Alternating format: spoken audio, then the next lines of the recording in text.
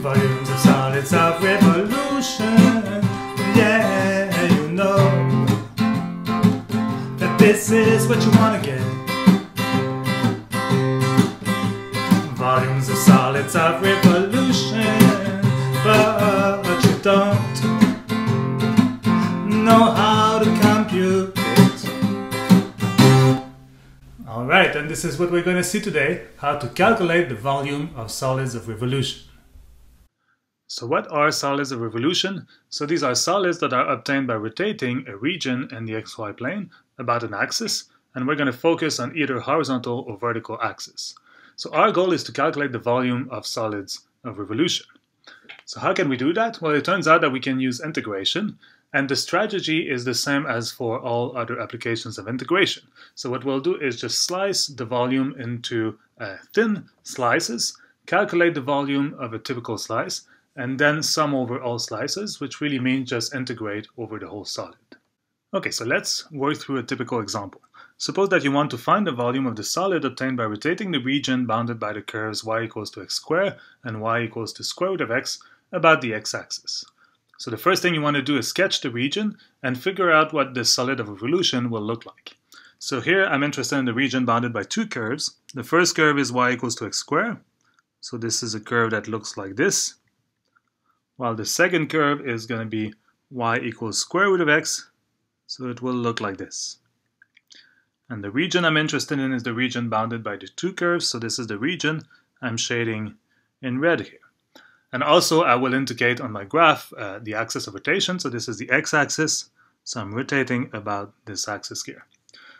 Alright, so what does the solid of revolution look like? Well, if you think about it, you're taking this region and rotating it about the axis, so you'll end up with some sort of solid that will look like this. So you're rotating the whole thing like this. So you basically have some sort of weird solid with a kind of hole in the middle. All right, we can also, if you want to have a better picture of what's going on, you could ask Wolfram Alpha, for example, to sketch the volume, the solid for you. So if I say rotate y equals x squared, y equals square root of x, about the x-axis, then I think that Wolfram Alpha should understand what I mean. Let's see. It tells me a whole bunch of things. And particularly it tells me that the volume here is 3 pi over 10. So remember that. We'll try to calculate that in a second. But it also gives me a sketch of what the volume looks like. So this is close to what I said. The green axis here is the axis of rotation. The blue curve is y equals x squared. The purple curve is y equals to square root of x. This is my region. I'm rotating, so I get some sort of weird solid with a big hole in the middle. Okay, so our goal is to calculate the volume of this solid of revolution. Okay, so let's go back to the region that I'm rotating about the x-axis. So how do I calculate the volume of the solid of revolution? So what I'll do is slice it into slices of very small but equal width, calculate the volume of a typical slice, and then sum over all slices. But how do I get these slices? So I'm going to start by slicing the region itself into rectangles of small but equal width that I will call dx. And then what I'll do is rotate each of these rectangles to get a typical slice for the solid of revolution. So if I rotate that particular rectangle here, what will I get? So I'll get something that looks like this. Well, that's only half of what I get. So more precisely, let me draw the slice here. What I'll get is something like this.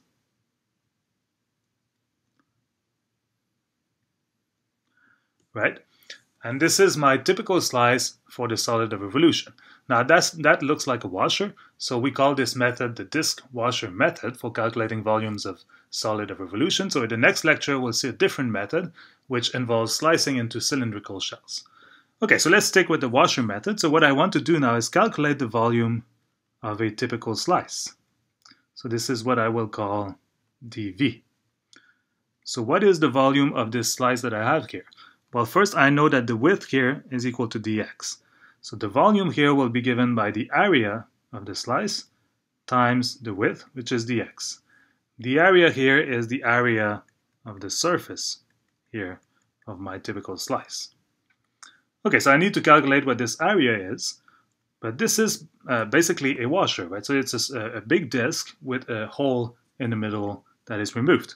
So to calculate the area, I'll first calculate the area of the big disk itself. So let me call this radius here R outer, and then I'll remove the area of the hole in the middle. So let me call the radius here R inner. So with this notation, I know that the area will be given by pi R outer square minus pi R inner square. So I'm taking the area of the big disk and removing the area of the hole, and I still multiply by dx. All right, so that gives me the volume of a typical slice, and then I'll want to sum over these slices. But to be able to do that, I need to express R outer and R inner in terms of my variable x. So I'll go back to my picture and then identify here what R outer and R inner are. So if I think about it, the height here is what I called R inner, while, let me change color, this distance here is what I called R outer. So now you can see what these are in terms of the functions.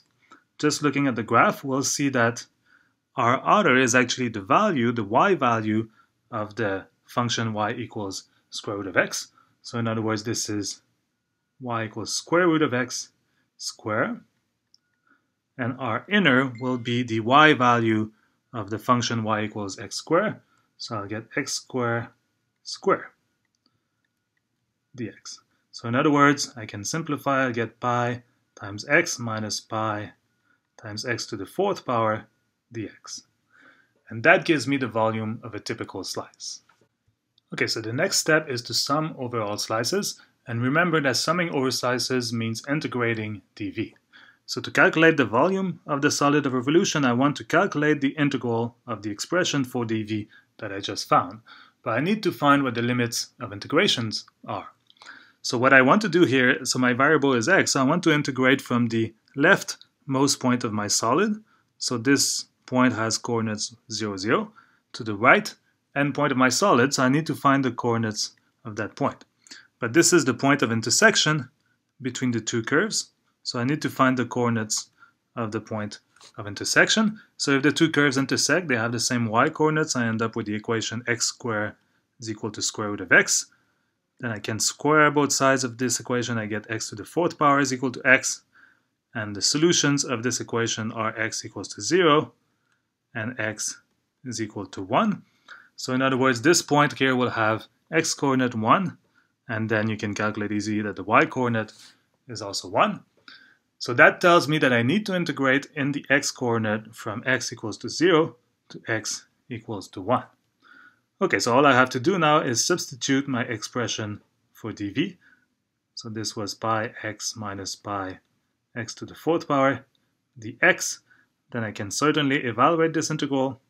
I get pi times x squared over 2 minus x to the fifth power over 5 between 0 and 1. I evaluate. I get pi times 1/2 minus 1 over 5. So if I put everything on the common denominator here, I'll get 5 over 10 minus 2 over 10, which will give me 3 pi over 10, which is indeed the answer that Wolfram Alpha gave us.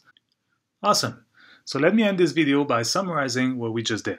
So how can we calculate the volume of a solid of revolution using the disk washer method? So the idea is to slice the solid of revolution into little disks or washers, and then you calculate the volume of a typical slice, and then sum over slices. Now the volume of a typical washer will always be given by the volume of the big disk minus the volume of the small hole in the middle, so pi times r outer square minus r inner square. Now if it is a disk instead of a washer, then it just happens that r inner square is 0, but it's the same formula in general. Now that's what you're going to get if you rotate about a horizontal line, because the width will be given by what we call dx. And in that case, you need to rewrite everything in terms of x. If you rotate about a vertical line, then you'll be slicing with horizontal slices. So the height of the slice will be the dy, and then you'll have to rewrite the r outer and r inner as functions of y.